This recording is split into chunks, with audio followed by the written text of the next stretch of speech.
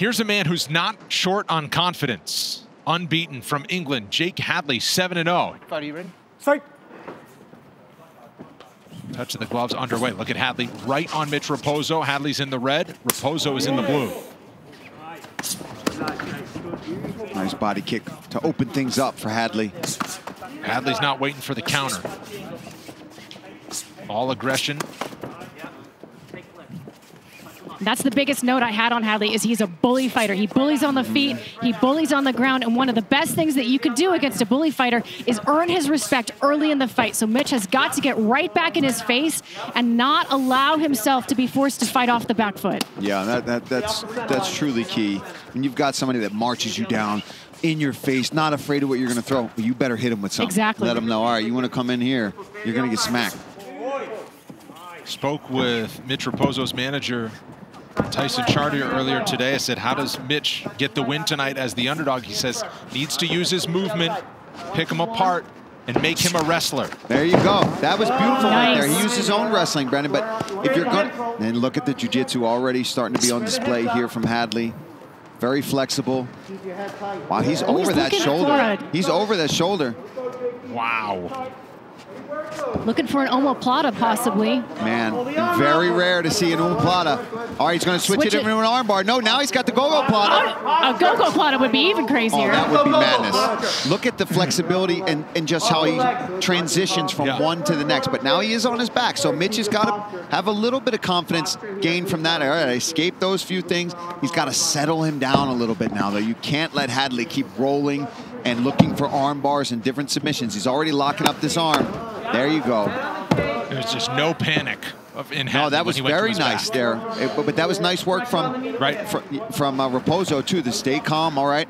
Fight out of these subs, but now you see Hadley already trying to work his way back up. That's smart, too, right? Because he threw a few submissions at him. Yep. Didn't work. All right, let's move on to the next thing. And I like how Mitch is slowly working him back against the cage, shoving him in that corner. Didn't quite get there, but that's where you want a good jiu-jitsu guy to be, shoved in that corner. Yeah, not able to roll their hips and have all that space. Space is waste. Combination on each side. Mitch Raposo got this call about 2.5 weeks ago, was training his wrestling for the last 6 weeks or so, ready to take a fight. 2.5 to go in round number 1. Working a lot with Joe Lozon recently. Well, Hadley's a good guy to be working with, let me tell you that. Get out of there, Mitch. Although Mitch, I know his corner's yelling at him to get out of there, but he seems to be doing very well in there. He's slipping a lot of these punches, getting out of the way, and doing a good job of countering back. And that's like what you said, Laura. He's got to establish that, hey, I'm not afraid of you, man. Return, nothing's free, nothing's free. And that's exactly what they're saying to him. Nothing's free. You got to make him pay for every inch that he tries to gain on you and every strike that he tries to throw. But I feel like Mitch almost was kind of baiting him into the cage. That's when he level changed and shot that takedown. He feels very comfortable with his back against the cage, and I think we might see more level changes from him if Hadley pushes him in that direction. The legs there at the end. Feints. Get those feints going, Mitch. It was April of this year when Mitch Raposo fought in the UFC Apex as part of the Ultimate Fighter. And he fought on the first week. Obviously, it didn't go his way. He said, in a way, it was the best thing. Then I had 5 weeks to just train with Alexander Volkanovski, the featherweight champion, with no fight coming up. Just be able to sponge, just learn.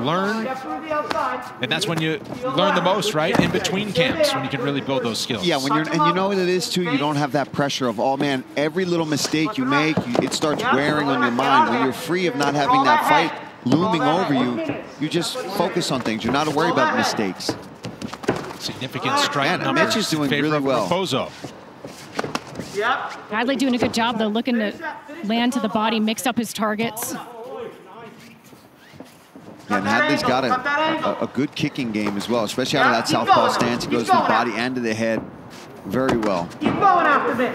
And I like that Mitch's corner is yelling Raposo to follow that up. That 1-2 is there. Okay, we know that. But if you want to hurt your opponent, it's got to be more. Nice work. Takedown for Raposo. Inside control.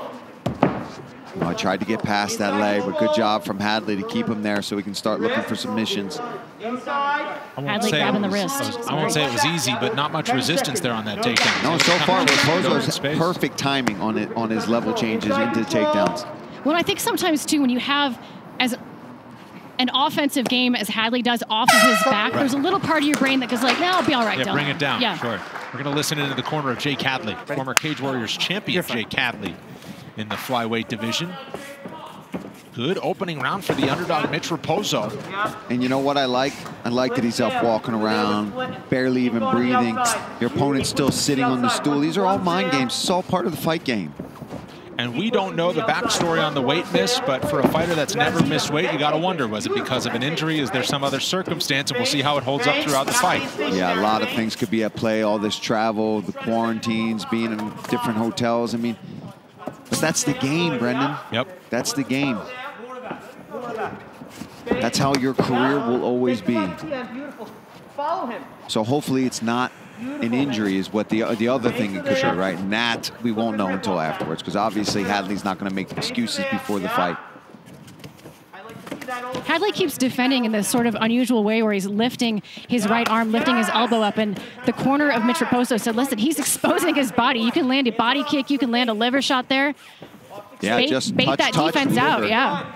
Yes! Bend the over. Bend the over there. Beautiful. Get off that cage.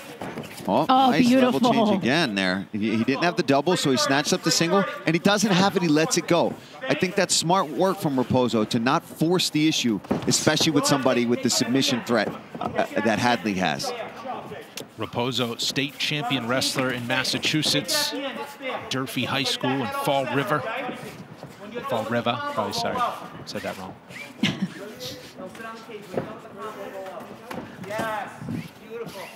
I think Hadley's just got to get his timing down, right? There's a nice body kick. And now he's going to force it. That's a smart move from Hadley. I like it. Let me get on top. Let me work my top game now.